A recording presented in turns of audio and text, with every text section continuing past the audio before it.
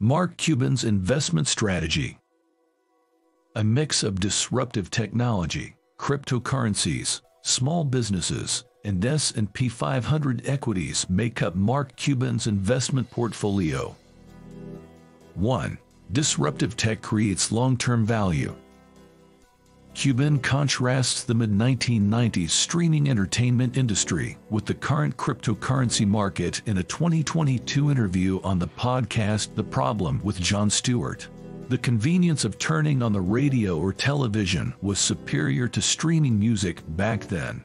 The necessary software, gear, and internet connection for streaming were less common than they are now. After 25 years, Grand View Research estimates that the worldwide video streaming market is now worth more than $50 billion.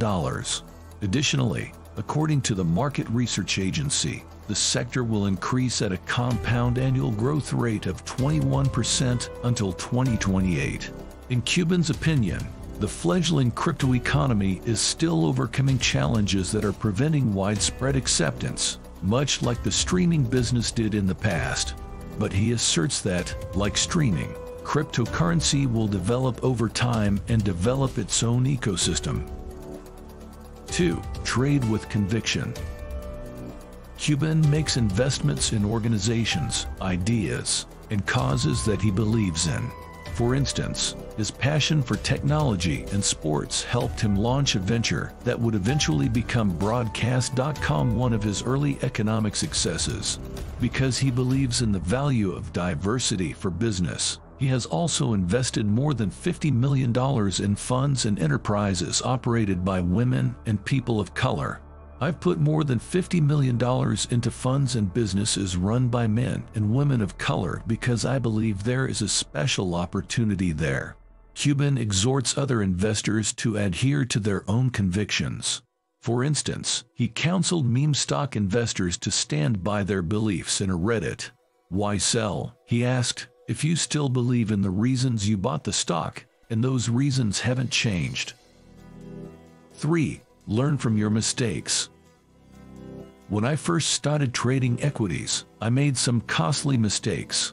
It hurt a lot, but I made an effort to learn from my mistakes. Cuban acknowledges that he has done poorly in both business and investing, but he also shares what he's learned from his mistakes when he talks about his failures. A company selling powdered milk was one of Cuban's earliest commercial failures. He had to learn the hard way that customers preferred to spend more money on authentic goods. Cuban is hence more diligent at cautiously assessing chances without allowing presumptions to distort his perspective. 4. Don't be reactive. Cuban stated, if you don't fully comprehend the hazards of an investment you are contemplating, it's okay to do nothing, in a blog post from 2010. During two distinct market downturns in 2016 and 2020, he reiterated the advice to do nothing. Cuban's do nothing recommendation cautions against hasty buying or selling. Spend some time considering your potential investments rather than acting fast. Rushing into a purchase or sale of a good company won't benefit you because strong companies last a long time.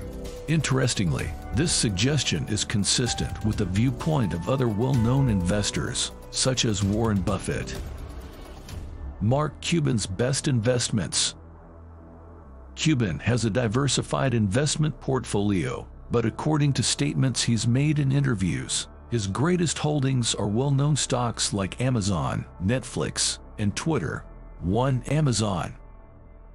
Cuban acknowledged purchasing Amazon around $500 to $700 per share in a 2020 interview on The David Rubenstein Show.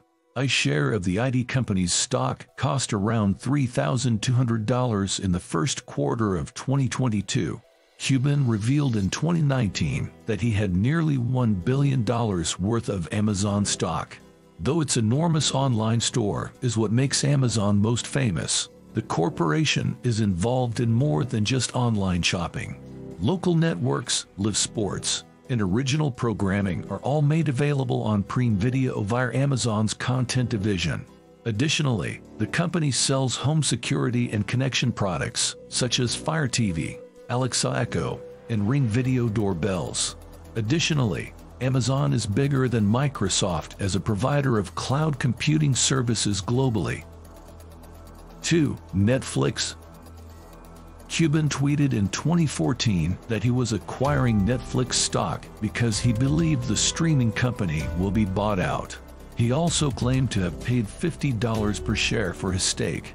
Although it continues to be an independent business, Netflix's share price has reached a high of $680.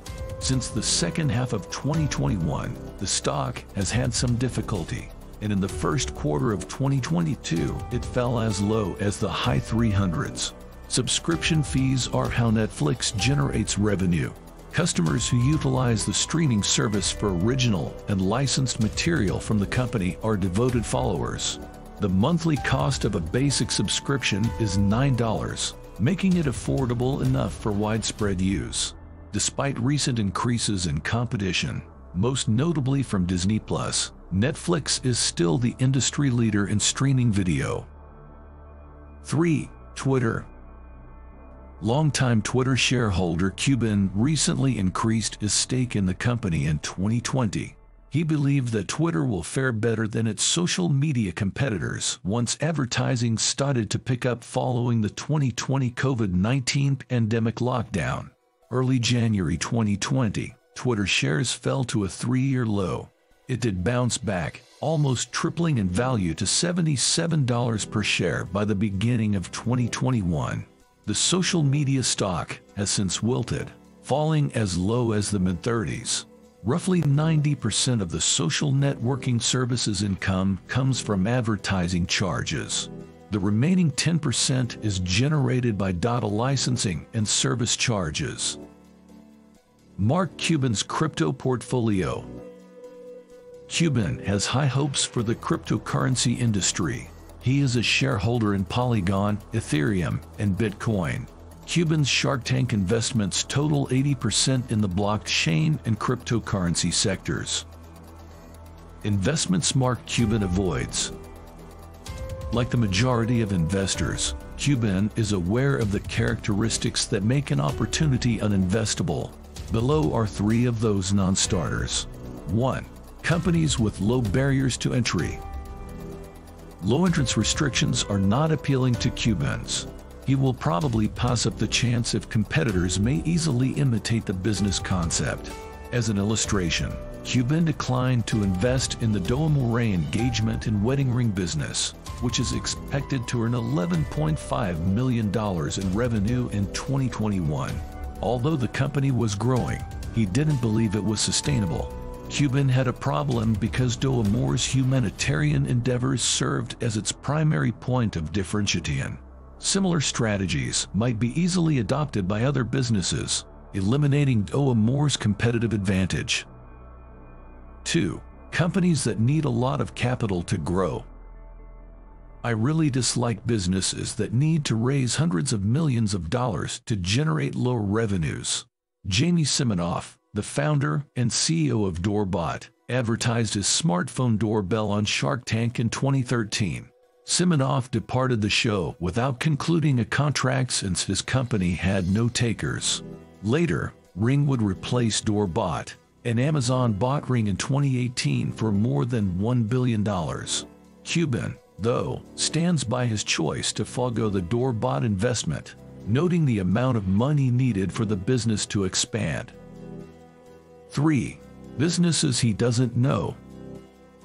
Cuban is drawn to businesses and industry sectors that he is familiar with. Using his own knowledge to improve his investing and commercial decisions is what he refers to as the knowledge advantage. On the other hand, he should refrain from making investments in fields that are unfamiliar or boring to him. Please subscribe for more investing videos.